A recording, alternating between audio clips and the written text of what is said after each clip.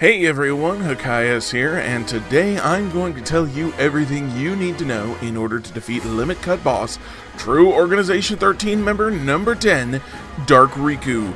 Riku is one of the more difficult bosses for someone like me who prefers to do these fights by identifying and taking advantage of patterns, because most of his patterns are short and he chains them together so quickly that they can be difficult to identify, much less exploit.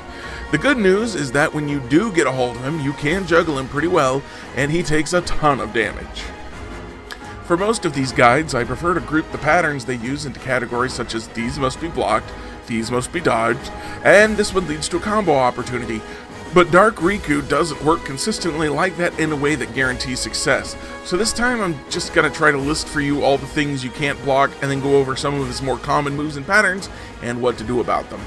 You cannot block the Dark Raid attack. You cannot block the Seeking Claws of Darkness. You cannot block the Geysers of Red Energy. Everything else can be blocked. Whenever Riku uses his shield, if you attack him, he will counter you. So there's good news and bad news about this. The bad news is the counter cannot be blocked, but the good news is, if you can dodge roll away and then come immediately back in for an attack, you can take advantage of a tiny combo opening. The timing can be a bit tricky, but once you've got it down, seeing Riku with the shield up will be like Pavlov's bell for you. Sometimes he will summon a corridor or circle of mines around you. These are not difficult to deal with on their own. They can be dodged through, blocked, or even attacked, and Sora won't take any damage. But while the mines are up, Dark Riku is going to be doing other things which may throw you into the mines. So what you want to do is get away from the mines. Pretty simple, right? Just be sure not to dodge roll in such a way that you come out of your roll in a mine, because it will blow up on you. One of Riku's favorite moves after summoning a circle of mines is to teleport in, take a swipe at you, shield and spin around behind you, then do a combo of melee attacks. Just block or dodge these as you see fit. There's no opening here.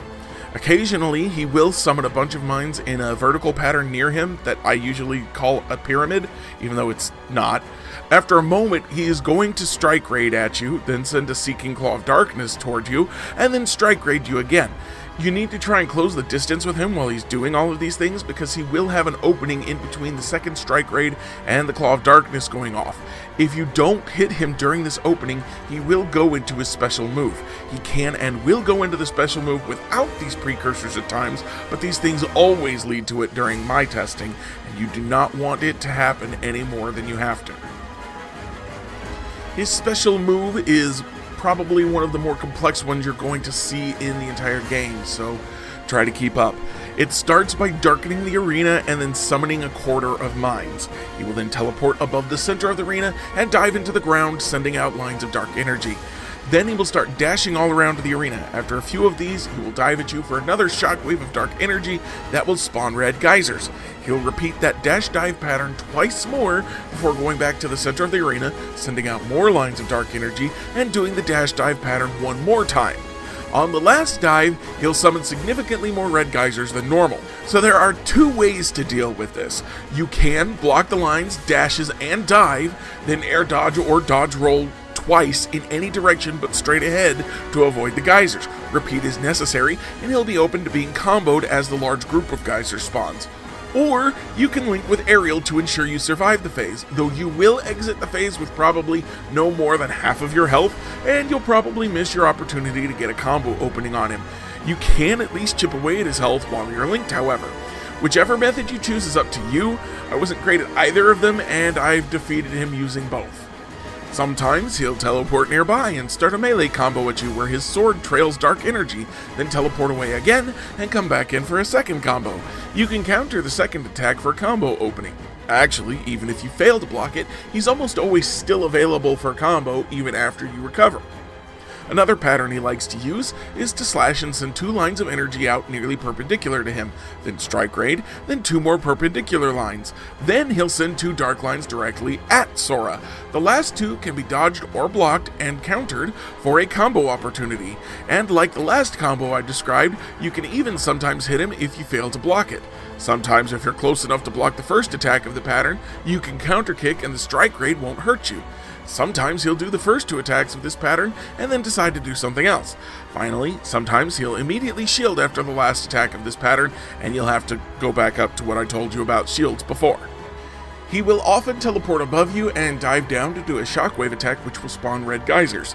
Sometimes when he does this attack, you can block the dive/shockwave and counter him for a combo opportunity, but not always, and I haven't been able to figure out the difference. He also has 3 patterns that start with him teleporting toward you and then shielding and backing off. The most common follow-up to this is to teleport back in, slash at you, and then back off. The second is when he strike raids at you and then starts a melee combo that quickly becomes another pattern. The third is when he'll strike raid at you and then start dashing around the arena at you again. In the first, you can block or dodge the melee attack for a combo opportunity. In the third, you can block the dashes for a very short combo opportunity. And for the second one, you just gotta block or dodge. He can and will chain some of these combos together at various times so quickly that they seem like they were always meant to be part of the same combo. He will also occasionally use one of the attacks outside of his pattern, and all you can do is dodge or block as necessary, and wait for him to use a pattern you can identify again. However, that is everything you need to know in order to defeat the Dark Riku data battle in the Limit Cut DLC of Kingdom Hearts 3. Please consider gently tapping that like button if you believe, as I do, that it would have been even cooler for Possessed Riku to be a member of the organization rather than a second copy of Repliku. If you've got any questions about this or anything else in Kingdom Hearts 3, please leave them in the comments below and I will be sure to answer to the best of my ability. Otherwise, until next time, enjoy the fight, and may all of your paths be paved with hexagonal stones.